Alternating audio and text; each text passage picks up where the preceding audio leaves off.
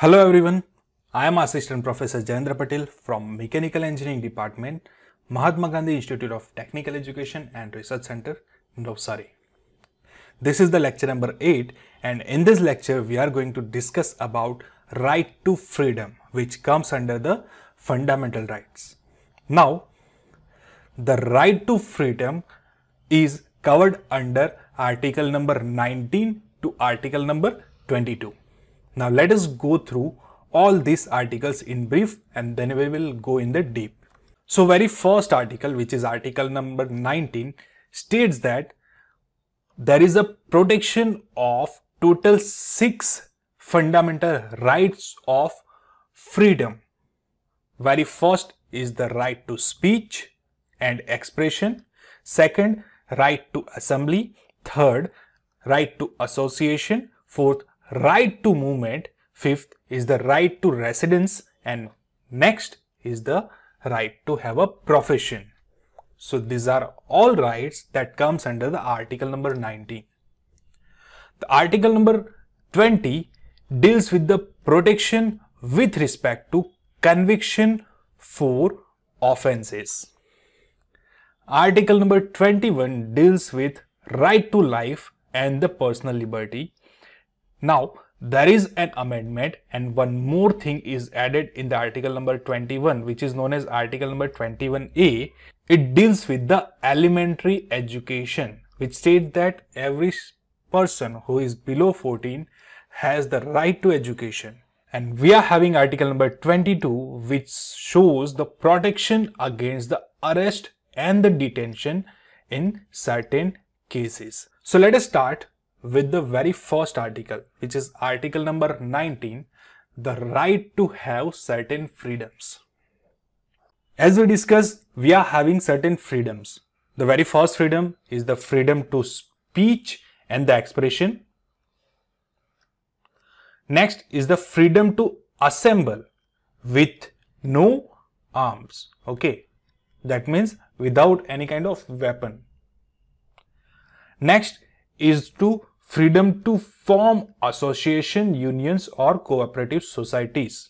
The next is the freedom to move freely throughout the territory of India. No one can stop you in any territory of India. Okay. Next is the freedom to have residence in any part of the territory of the India. So you can settle or say you can reside in any part of the territory of the India. Now there was one more freedom which was basically omitted by the 44th Amendment Act, and during this particular lecture I have this homework for you. So this is a research homework. Okay, just find out one more freedom that was removed by the 44th Amendment Act. 44th Amendment Act. Okay, there is one freedom which is removed in the 44th Amendment, and this is the homework for you. Just find it out and just post in the comment section or post in the group.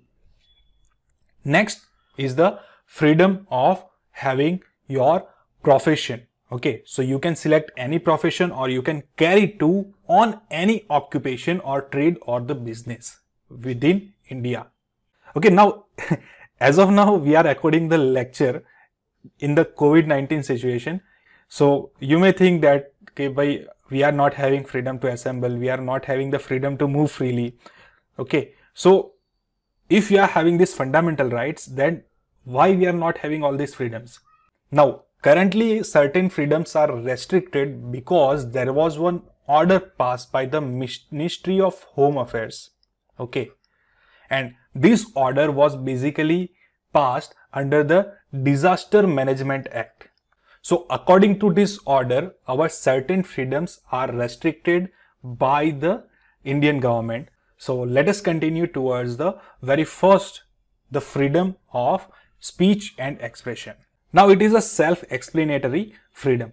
It states that the freedom of speech and the expression. You can express anything, you can say anything.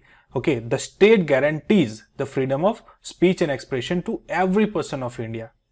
Okay, but the state has the authority to impose the restrictions on the freedom of speech and expression in the interest of integrity, security, and the sovereignty of the country. If you are speaking or expressing anything that may go against the maintaining the integrity, security, and the sovereignty of our country, in that case, you will be restricted. Secondly, if it is against the public order, then you will also get restricted. Next, if your speech encourages any other person to commit any kind of crime, then also you will be restricted. And lastly, if that speech or expression is contempt of court, in that case you will be restricted. Now what do you mean by contempt? अगर आप court authorities के साथ wrong behaviour करते हो या फिर विलिंगफुली particular court के order को ऑबे नहीं करते हो, in that case it will be known as the contempt of the court. You have to maintain all these things, otherwise your freedom of speech or say expression will be restricted. The next is the freedom to assemble. Now, the state guarantees every person the freedom to assemble peacefully without arms. Remember that, peacefully without arms. Arms means weapons. As I mentioned earlier, the reasonable restrictions can be imposed in the interest of sovereignty and the integrity of the country and the public order. Remember that this statement will come each and everywhere. It is subjected to these restrictions. It must be peaceful and it should be harmonious and not threatening the safety of the peoples. So the assembly must be peaceful and it must be unarmed and not threatening to the safety of the peoples. Now you may think that the people of Sikh faiths wear and carry the kirpan. Okay, now kirpan is basically a type of sword. This is a weapon and they also gathers in the temples, gurudwaras and the public places. Okay, they carry these things, isn't it? Now, this particular thing includes the article number 25, okay, which will be covered under the freedom of the religions. Okay, so I will explain this thing under the article number 25. Now, as of now, let us continue towards the next freedom, which is the freedom of forming association, union and the cooperative societies. Now, this freedom gives worker the right to form their trade union, which is thus the fundamental rights. Okay, you can create your unions, associations or say cooperative societies for the lawful purpose. Remember that, for the lawful purpose, not for any kind of illegal purpose. Every employee or say every workman gets the right to form their own trade unions. Now there are some exceptions. Okay, some of the people cannot form their unions. As I always tell you, the state can impose the restrictions in the interest of everything I mentioned earlier in the freedoms. If you are a person from the public service, although he is the citizen of the India, doesn't matter, but he cannot claim this freedom. For example, any police personnel cannot create or form their trade union under the Police Force Act. Okay, there is a restriction of right over there in the Police Force Act 1966. Other than the police personnel or say public service peoples, the constitution also allows parliament to pass the laws to restrict this right for political associations, any member of the armed forces, intelligence bureaus and personals employed in the telecommunication system. So let us move towards the next freedom, which is the freedom of movement. A citizen of India can move freely throughout the territory of the India. But this particular right can also be restricted on the ground of the security, public order or for protecting the interest of the scheduled tribe. Also, all the restrictions I mentioned in the previous articles also apply. And there are some other restrictions like अगर किसी personal पे criminal process चल रही हो या फिर किसी person को कंडीशनल बेल मिली हो, any kind of criminal person has a restriction. Or many times it happens that there are some minimum eligibility conditions available for any kind of place. Okay, so to enter that place you must have some kind of eligibility. या फिर many times it happens that many of the peoples are excluded to enter from any kind of public land or say premise. Now such things are done to basically for the national security consideration. For example, to control the borders. And many times it happens that this kind of limitations are applied to limit the conduct of the public protest or say to regulate the access to the land based on the quarantine reasons. Now we will move towards the freedom of the residence. Now as I told you, a citizen of India has the right to reside in any part of the country. He can reside there, he can settle there in any part of the country. In the same way, it is subjected to reasonable restrictions imposed by the law in the interest of the general public or the protection of the interest of any scheduled tribes. The next is the right to practice any profession. So as an Indian citizen, we have the right to carry any trade or say any profession or say occupation in the territory of the India, but provided that that particular occupation should not be illegal or say immoral, that is against the moral duties.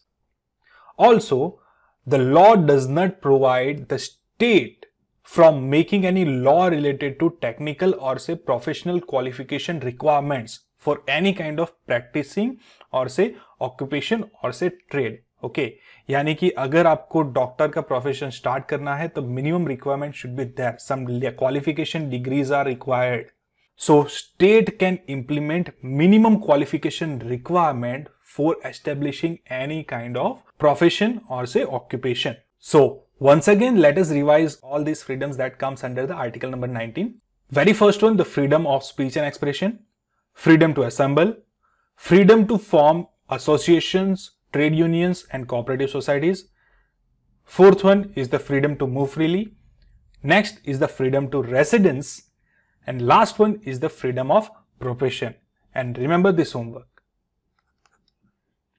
So now let us move towards our next article, which is article number 20. Now article number 20 is the protection with respect to conviction for offense. Now the conviction means the verdict that usually results when a court of law find any kind of guilty of a crime.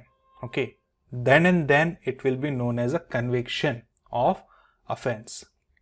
Now article number 20 deals with the protection of the citizen with respect to conviction of offense. This provides total 3 types of protection of the individual against the states. Okay, so this particular provision, article number 20, is basically for us to protect us against the state. So there are total 3 protection provided under this particular article. The very first is the ex post facto law. The second is the double jeopardy, and the last one is the self-incrimination. So let us understand all these things. The very first is the ex post facto law. Now this law comes under the article number 20. It says that one must not prosecuted and convicted in accordance with those laws which did not exist at the time of the commission of the offense by the accused, and also must not be inflicted with punishments greater than those existing at the time of commission.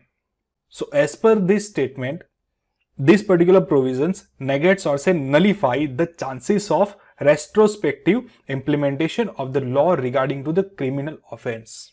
Okay, let us understand this law in a simpler manner. Okay, let me just give you one example. Let me say that there is a researcher available who is doing lots of researches, and इसका नाम है doctor Rohit Mehra. Let me say, इसका नाम है doctor Rohit Mehra, और उसका एक colleague है जिसका नाम है लेट मी से कि सिद्धांत आर्या. लेट मी से doctor Arya. Okay, sound familiar right? Okay, अब होता क्या है कि डॉक्टर रोहित की सारे रिसर्च सीक्रेटली डॉक्टर आर्या चोरी कर लेते हैं और अपने नाम से पब्लिश कर देते हैं. So this is basically a kind of crime. सो हमारे रोहित साहब आर्या साहब को कोर्ट में घसीटते हैं और कहते हैं कि as per the civil laws, because at that time let us assume that कि कोई भी टाइप का एक्स्ट्रा स्पेशल लॉज अवेलेबल नहीं है, so as per the civil laws इस क्रिमिनल पे कार्यवाही होनी चाहिए. So all the trials has started as per the civil laws. Now, meanwhile, government decides to come with a new law that is, let me say, called plagiarism and copyright infringement law. Okay, that is specially made for such kind of crimes. Now understand one thing, as per the ex post facto law, Dr. Arya cannot be covered under this law as he has committed a crime before this law comes into picture. Okay, so ये law बाद में आया है और उससे पहले crime commit किया हुआ है. That's why he cannot be considered under this law. Okay, so all the proceedings will be covered under normal civil laws. And जो भी punishments मिलेगी वो भी इस particular law के हिसाब से ही मिलेगी. Clear? So this is all about the ex post facto law. Now let us understand the next law, which is known as double jeopardy. Now, what do you mean by jeopardy? Jeopardy means danger of loss or harm or failure. Now, in this case, just understand this as the punishment. Simple. The court punishment. Now, over here, this term states that this is the double jeopardy. That means double punishment. Okay. So, this particular law deals with the double punishment. It forbids a defendant. Who is a defendant? Defendant means जिसको हम criminal मान रहे हैं. Okay. For being tried twice for the same crime for the same set of facts. That means अगर किसी ने कोई crime किया है, so he cannot be tried for 2 times. Okay. और say he cannot be punished for 2 times for the same crime. एक बार crime किया है तो एक ही बार punishment मिलेगी. Except if we are having some new facts. The meaning is very simple. A person cannot be convicted for the same offense more than once. Simple. So this is known as double jeopardy. The next is the self-incrimination. Now, it is a very simple one. It implies that no person accused of an offense shall be compelled by the state to bear witnessed against himself. So any state cannot create compulsion to be a witness against himself. Okay, or say any state cannot create a compulsion to give the evidence against himself. So these were the total 3 things that you need to remember under the article number 20. Now let us move towards the article number 21, which is the right to life and personal liberty. As per this article, no person shall be deprived of his life or personal liberty by the state except as per the procedure established by the law. Now, this article has a very wide scope and its interpretation has undergone many changes over the decades. The right implies to each and every person who is right now in the territory of the India. It is not about just a citizen of the India. Remember that. The word life and the personal liberty have been interpreted in a very wide manner by the Supreme Court of the India. And this is one of the most important right in one sense, because without the right of life, all other fundamental rights would be meaningless. अगर आपके पास life ही नहीं होगी, then बाकी के fundamental rights को लेके क्या करोगे? Isn't it? Let us quickly check out some of the extended meaning of this right.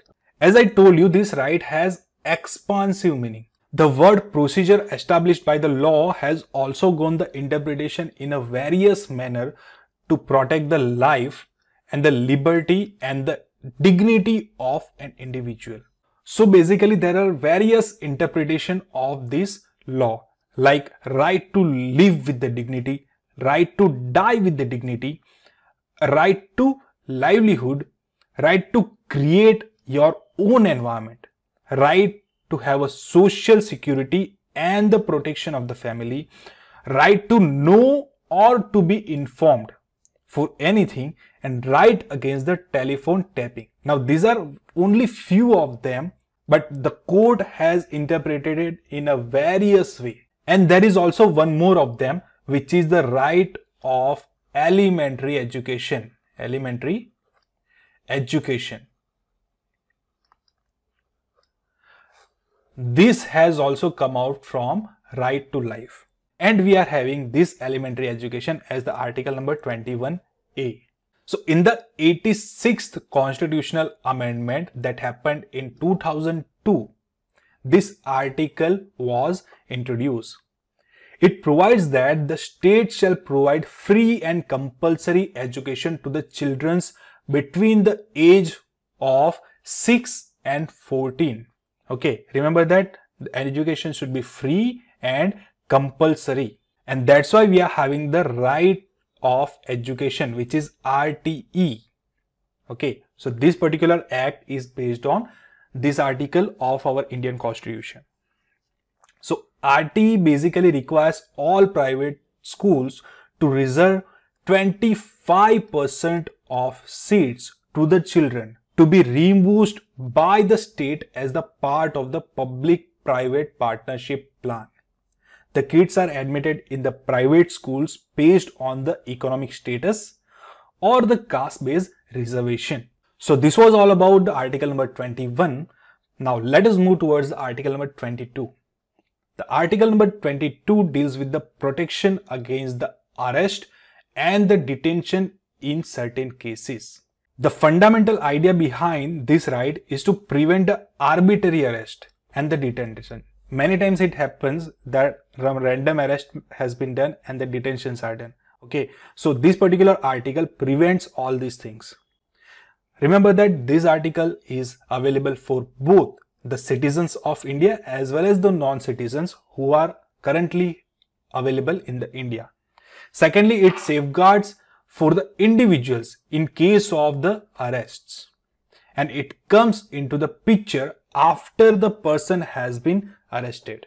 Now do not misunderstand it. Okay, it is not a fundamental right against the detention and the arrest. Okay, if you are doing any kind of illegal work, or say if you have broken the law and there is a proof against it, in that case you may get detained or you may get arrested. You will get only prevention whenever you are arbitrarily arrested, okay, or say randomly detained. Let us understand all the aspects of this article. So very first is the article number 22, first part. As per this article, no person who is arrested shall be detained in custody without being informed. To be informed is necessary. And secondly, on the ground of such kind of arrest, he cannot be denied to right to consult and to be defended by the legal practitioner of his choice.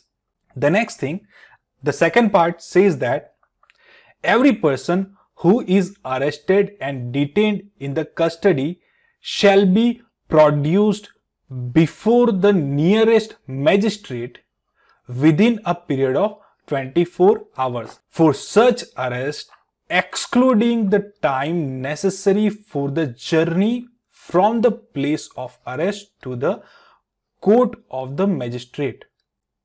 Okay, so the time of 24 hours exclude the journey time, and no such person shall be detained in the custody beyond the said time period without the authority of the magistrate. That means no person can be kept in the custody more than 24 hours without the permission and the authority of the magistrate.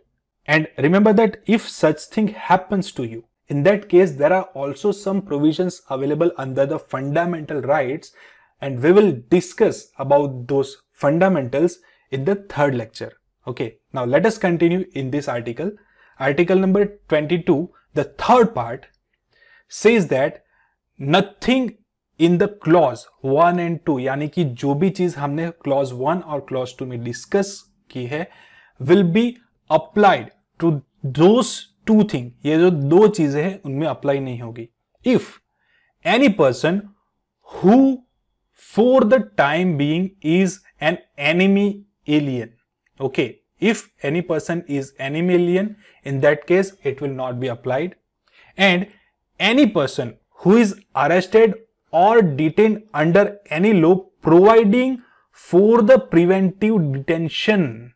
Okay, now if the person is arrested or detained under the law that says preventive detention is necessary, in that case this clause 1 and clause 2 will not be applied.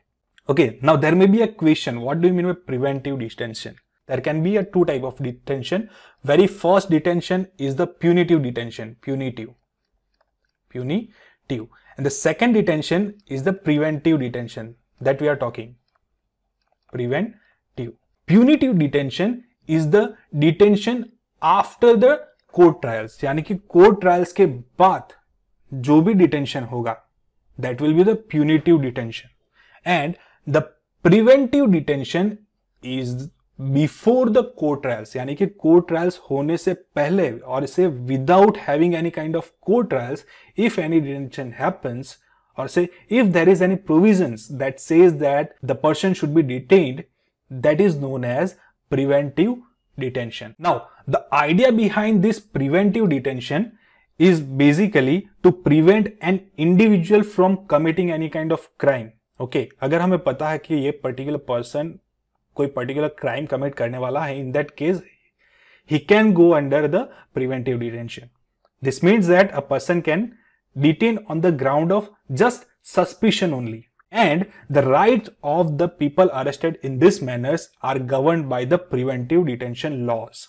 Okay, now I use one more word that is called trial. Trial. Okay, यानी court में जो पेशी होती है, I am talking about all these things. So basically it is also known as a court trial or say bench trial or say jury trial. Okay, so it is basically when all the facts of the case are heard and judged, or say jury make any kind of decision about this court case. All these things are known as trials. Okay, court में जाने से लेके final decision होने तक जो भी चीजें होती हैं, they are known as trials. There are also further clauses available. We have just seen three basic clauses, article number 22(1), 2 and 3. There are also 4, 5, 6 and 7 clauses available. Under them there are sub clauses available. But these are the three main points that we are going to cover during this subject. So this is the end of this session. I hope you have understood what do you mean by right to freedom and all the articles that are available under the right to freedom. Let us just quickly revise all these articles. So the very first article is the article number 19, which has the protection of the 6 rights. What are those rights? Right to freedom of speech and expression. Second, right to assembly. Third, right to association. Next, right to movement. Then right to residence. And last one is the right to profession. Article number 20 deals with the protection with respect to conviction of the offenses. And हमने 3 अलग-अलग चीजें वहां पे पढ़ी. Article number 21 deals with the right of life and personal liberty. 21A is a subsection of the article number 21, which contains the right to elementary education. And finally, we studied the article number 22, protection against the arrest and the detention in certain cases.